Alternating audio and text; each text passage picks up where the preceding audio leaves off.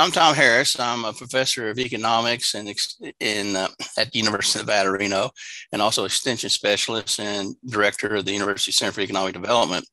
Today, thought we have a webinar. We give information as extension, and it's on Mr. Matt Lawton, who's the new state demographer for the state of Nevada. A lot of people have known questions: who is the state demographer, and what different products they have. A lot of products they produce, and a lot of information. I think it's very essential for people in economic development and in any form of analysis. They have a lot of data. Okay, I worked with a guy named Gary Smith, who's an emeritus economist, extension economist at Washington State University, and he developed a very nice little website on data from BEA. And he talks about population. Why are we important for us for economic development? Basically, attracting and retaining people to live, work, raise their family, retire underlies the economic vitality of any region, as we've seen. Population growth is both a cause and a consequence of economic growth. Patterns of population growth and changes reflect differences among regions and the ability to attract and retain people, both as producers and consumers in their economy. This is why this data is important. It gives us not only the number of people, but the type of people that are in there. They're in a community. So what I'll do, I'll stop share. And Matt, I will turn it over to you. And everybody, please put your on mute. And at the end of Matt's presentation, there is in accessories or reactions here, you have a question, please raise your hand. But if you want to, we'll do that at the end of Matt's presentation. So Matt, thank you for joining. Welcome, and thank you for having me this morning. So as Dr. Harris said, I'm Matt Lawton. I'm the Nevada State Demographer. I came to the position mid last year, 2021, upon the retirement of my predecessor. He'd been in the position for over 20 years, so had some pretty big shoes to fill. I come to the position primarily from local government, both here in Nevada and in California. I have 25 years of experience in the field of geographic information systems. I also have a background in information technology, in project management, process improvement, data management. My academic background is as a geographer. I'm a current board member of the Nevada Geographic Information Society. So that's really the perspective that I bring to the position of state demographer. I do have a slide deck to share that kind of covers some of the population trends that we've seen over the last decade from census data, and also some state level trends. But just to kind of give an overview of some of the products that are produced by the state demographer, the demographic year really starts on July 1st. That's the date by statute for which the population is to be estimated for counties, incorporated cities, and unincorporated towns for Nevada. But it takes several months to gather the supporting data to draft those estimates. So December 1st is the date for which those estimates get disseminated for review by the local governments. And then March 1st is when the governor certifies those population estimates.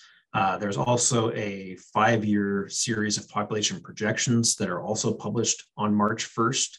And then the following October 1st, there is a longer 20-year series of projections that also include a breakdown by age, sex, race, and Hispanic origin. So the full cycle really takes 15 months from the estimation date all the way through the full release of that vintage of population estimates and projections.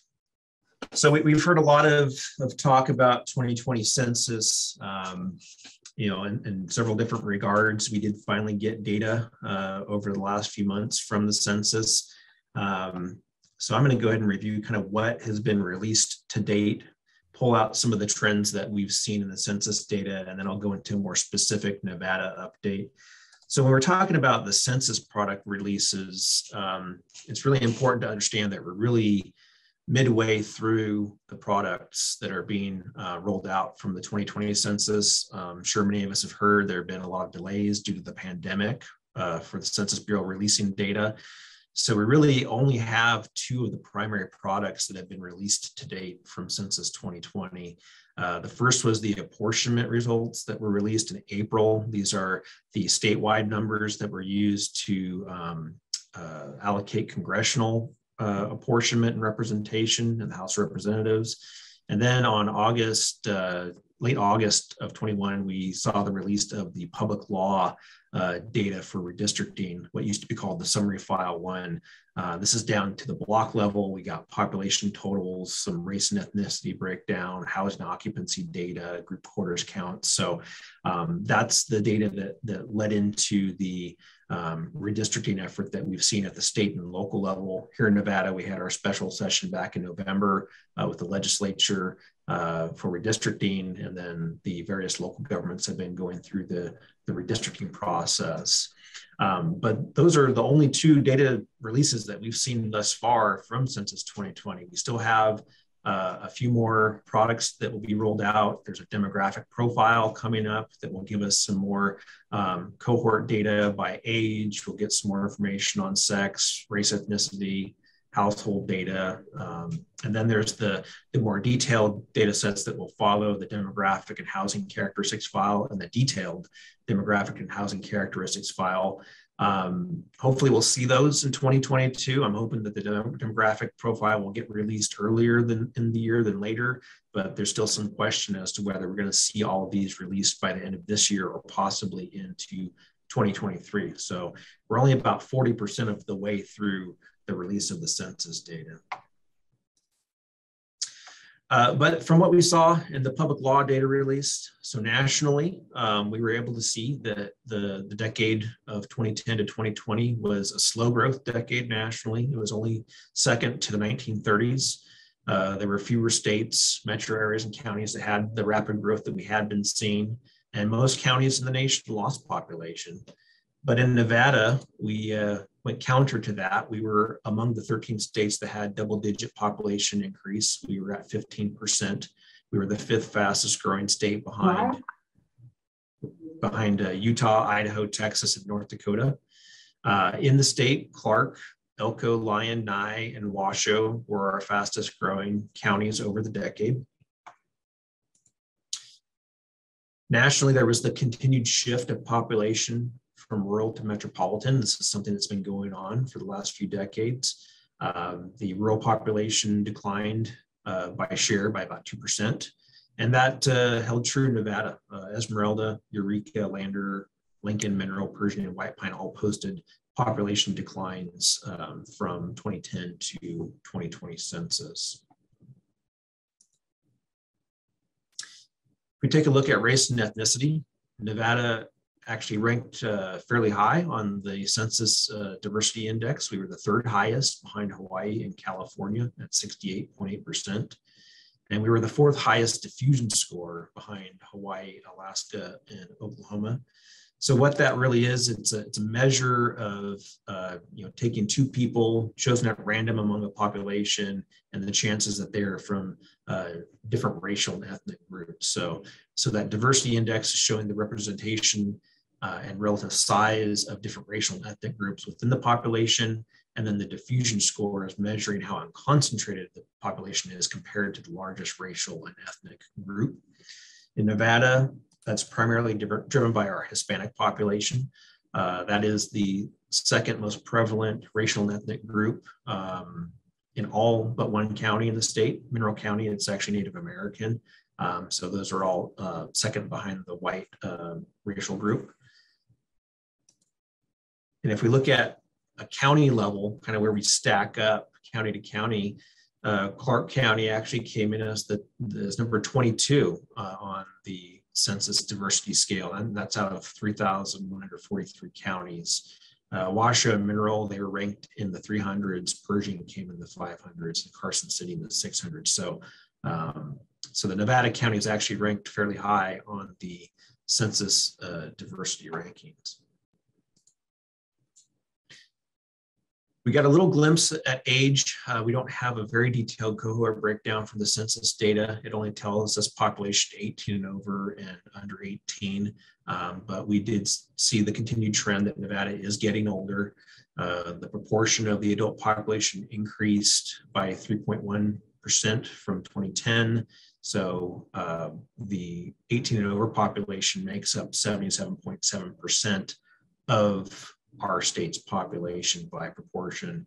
So that, as I said, that's a continued trend that we've been seeing, is that we're getting older in Nevada and nationally as well. We also got a little bit of look into housing from census to census. There was just over a 9% housing unit increase. Our vacancy rate dropped 6.2%. So we had more housing units, and we also had higher occupancy of those housing units. The actual numeric change was about 107,000 additional housing units that were added from 2010 to 2020. So as I said, there's still more to come when we're talking about census. We're going to get more of those details on the age cohorts, of the sex breakdown, race and ethnicity. We'll get a little more information on that. We're going to see more household characteristics, tenure in household, marital status, and also some details on the group porters populations, the makeup of those group porters. So that's kind of the brief overview on the census side. But obviously a lot has happened since April 1st, 2020. So, just a few things have happened. So I've been kind of tracking some of those trends more at the state level, trying to get really a pulse on what's been going on with our state population.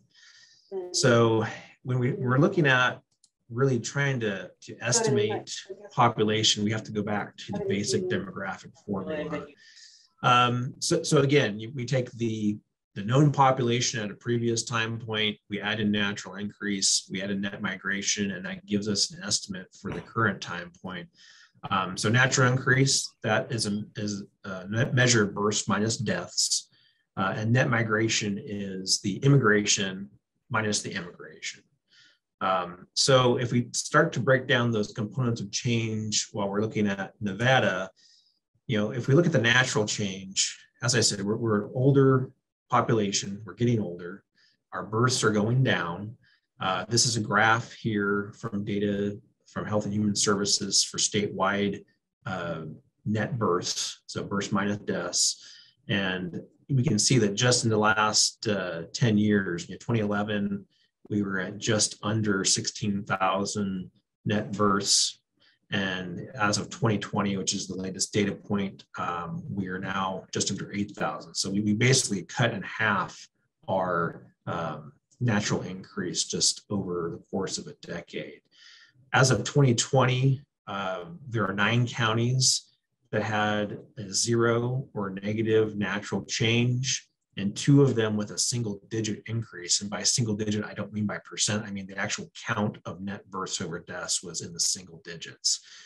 So there might be an inclination to think, well, we had deaths from the pandemic, perhaps that was affecting the numbers. But if we look back at 2019, we had 8 counties that had negative natural change, and 1 county that had a single-digit increase. So it's not specifically pandemic related. This is a trend that we're just not having as many babies to offset the number of deaths. So Nevada doesn't get its population from natural increase. It really comes from migration. When we talk about migration, there's really 2 pieces of that equation. There's the domestic migration, so inflow and outflow within the US, and then we have the international piece, so incoming migration from abroad and outflow to abroad as well.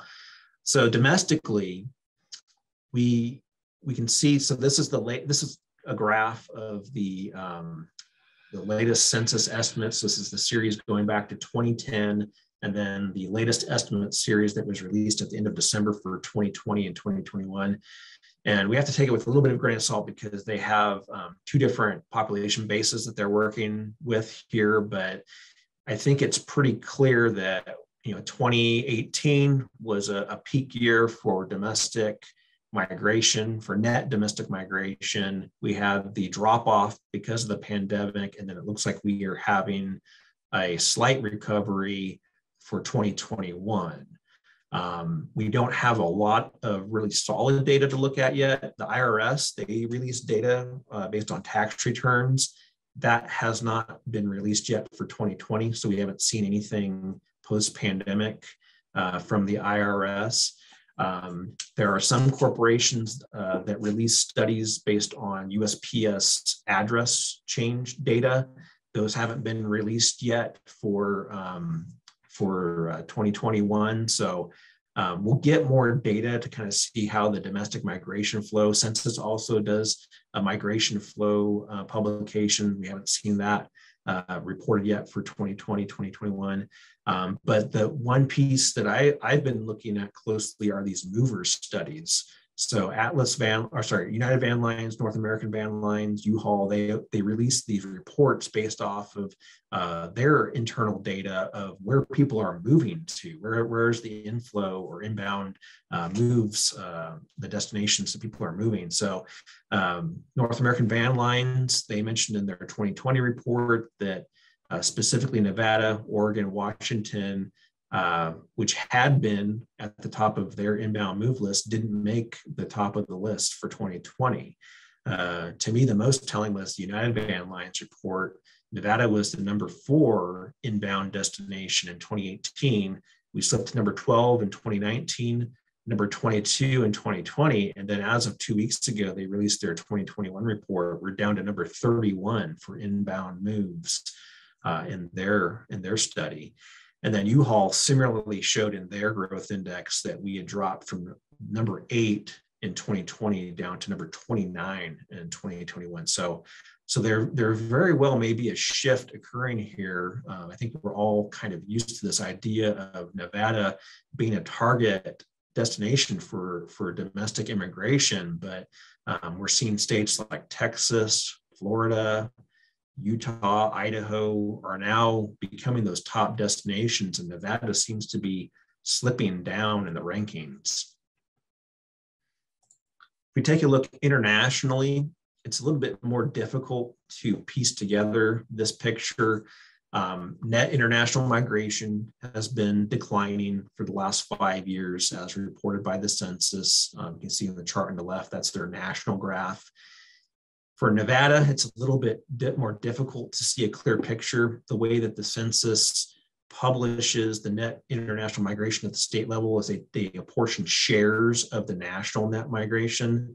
So, again, this is kind of cobbled together from the estimates that have been published since 2010. We can see that there was a peak in that 2016 timeframe. We had a decline at the end of the decade. And then it looks like it might be rebounding a bit. But again, we have to take that with a little bit of a grain of salt because there was a different blended base used for the 2020 and 2021 estimates.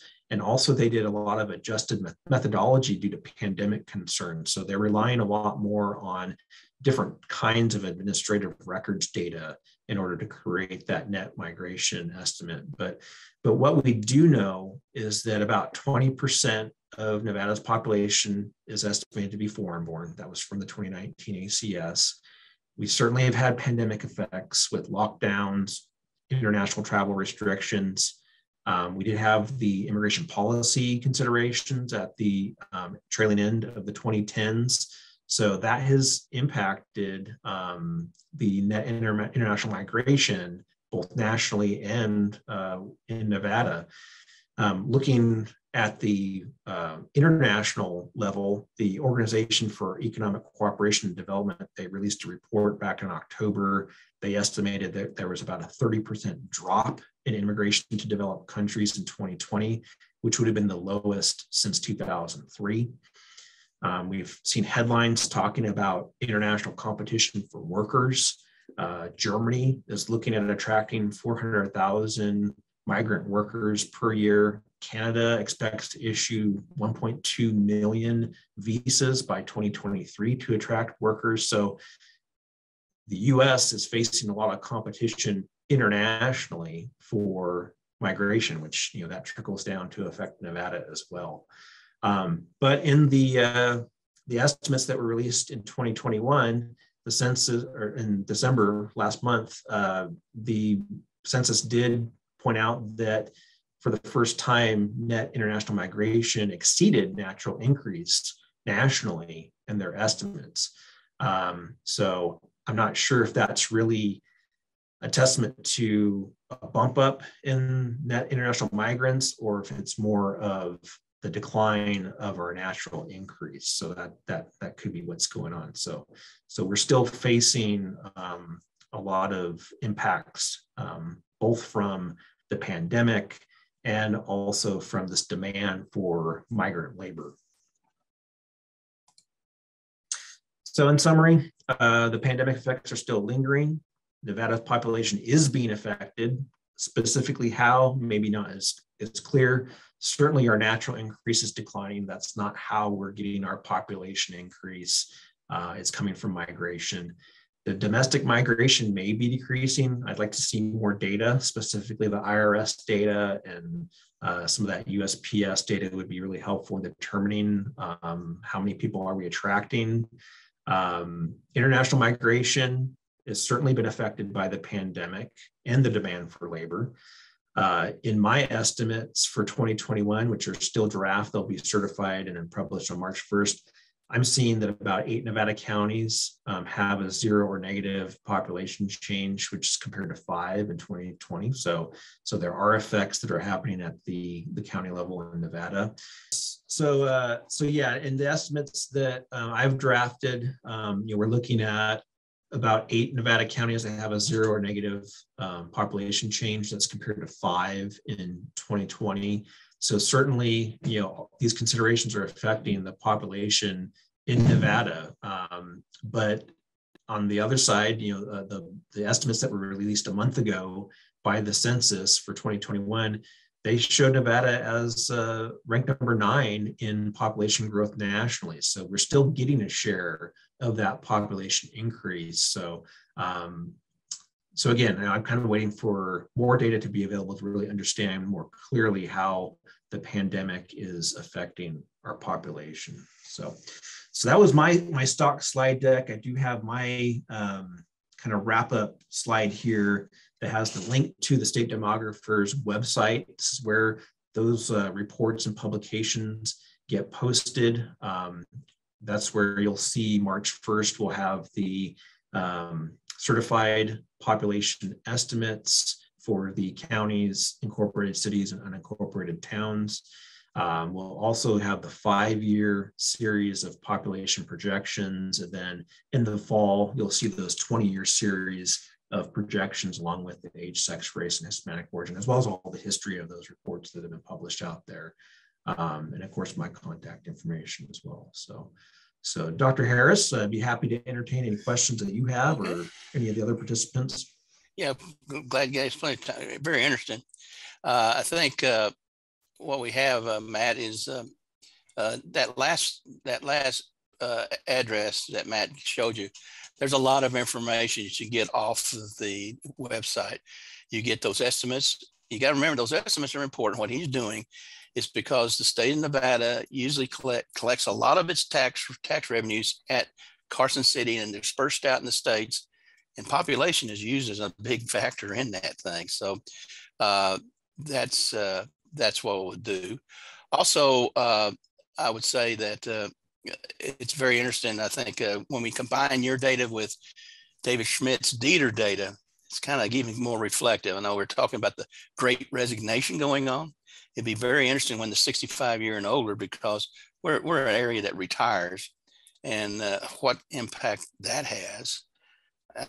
I'm interested in that U-Haul, how everybody was thinking things had kind of moderated a bit, but I wanted other people to have time to ask questions. And I would say,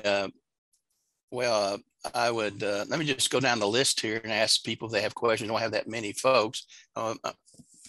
Betsy, you have a question? Fadali, Shiv. Hi, Tom. Hi, Betsy. Well, that was really interesting to see. I was really kind of surprised at the migration data. But I can't think of a question right offhand. I'm sure I'll have one here in a second. Okay. Juan is an extension. Do you have a question? If you have a question, send me something in the chat, and I'll be sure to ask you one. Juan, if you have one. And I just shared that link in the chat Yes. to the Demographer website. Okay, good. I did think of a question, not on the presentation, but just the ACS data. Do you think what's going to happen with that? What is going on? And is this year or 2021 going to be messed up too, or? Well, the 2020, it wasn't usable because I think they received less than a third of the normal responses that they normally received. So I haven't seen specifically what the response rate is for 2021, but I think they're trying to just pick it up as if it's business as usual. Hopefully they'll get the response rate that they need and have a solid 2021 ACS. But I haven't seen the specifics yet as to how it's looking for accuracy and release schedule. Yeah, it's been a problem with everybody. I work with implant data, like you know, and they've been advising us to do impacts, to use 2020 data, run it with 2019 and average them because the economy is so messed up. A lot of people saying you should wait to the ACS to in 2021. And it's an unfortunate byproduct of COVID-19 and all the political mess. That's the problem we're going through. So how about Juan, can you get on? I see you have a question, or can you, Bob, can you? Yeah. He's okay. There are a couple questions in the chat here. Yeah, let's get Bill. Bill's he's going to ask you a hard question. He's a graduate of that esteemed university I came from, Oklahoma State. So Bill Brewer, if you can unmute yourself and ask your question. Thanks, Tom. I'm, of course, most interested in the rural counties. That's where we serve with the Nevada Rural Housing Authority. And with 8 counties seeing a net loss, of course, we're always concerned about those frontier counties, and that's basically the list you gave us. Do we see that reversing, or is that going to be a trend that we face into the future, you think? It's been a trend, and it kind of aligns with the national trend of shifting population from rural to metropolitan. But the thing that I'm curious, and obviously since 2020 things are changing, we hear about that movement of population out of metropolitan areas because of teleworking and employment accommodations that can be you can move to a rural area and still work wherever you want. So I'm kind of wondering if that's going to counter that trend. The only data that I've really seen on that is CB Richard Ellis, the real estate company. They released data last year for 2020, and it actually used that U.S. Postal Service change of address information. And what they were seeing is shifts out of high-priced metropolitan areas to smaller, low-priced metro areas. So I don't know if we're necessarily going to see population moving to rural, but smaller metros might be increasing in population. So that may not impact Nevada directly, but there certainly is a shift going on as people are no longer tied to those larger metropolitan areas for work. And that's interesting. I've personally felt like we'll see the rural areas kind of blow up if we get the infrastructure in that'll bring the internet to them. But how far that would reach is kind of the question. Pioche might not blow up, but Lovelock could, depending on how far out it is. Yeah. I'd also agree, Bill, that, areas, I know I work with Jan Morris and Winnemucca, there are a lot of areas like lithium that have the mines. Those areas, those rural areas are going to be expanding. And some of the other ones that do not have that, there'll be some limitation. It's always been a deal with the expanding rural infrastructure, broadband, the new economy. But I do believe those areas such as Winnemucca or Northeast, I don't think Elko, I don't think on the I-80 where a lot of our mines are. Matt, did you ever see any population decrease? But what's interesting, always look, if you look in 2000, it's been true as long as I've been here 40 years, about 80% of the population growth is Clark County. One man, one vote, one man, one dope, whatever. One man, one vote. That really, boom, that's where all the political power is. Right. And I see Sienna Reed had a question. I don't know if you can read that, Matt. I'm happy to ask as well. Okay. I'm just curious, there are a variety of different data sources referenced for analyzing domestic migration, and just of those, do you find one to be better for county level analysis than others or easier to use? Yeah, so I think that the census is kind of the standard. They do release net domestic migration numbers. Right now, it's only available for 2020 and 2021 at the state level. They will get more detailed migration flow data by county. And that's really been the challenge, is that the data has not been available. IRS is a great data set. I know there's been some concerns over recent year that maybe some of the fraudulent returns might be affecting some of that data, but it's still kind of a popular standard. I think they're still stuck at 2018 or 2019. So we haven't seen any updated IRS migration data. I think the USPS address change data is a really valuable data set. But I believe that's a commercial subscription product.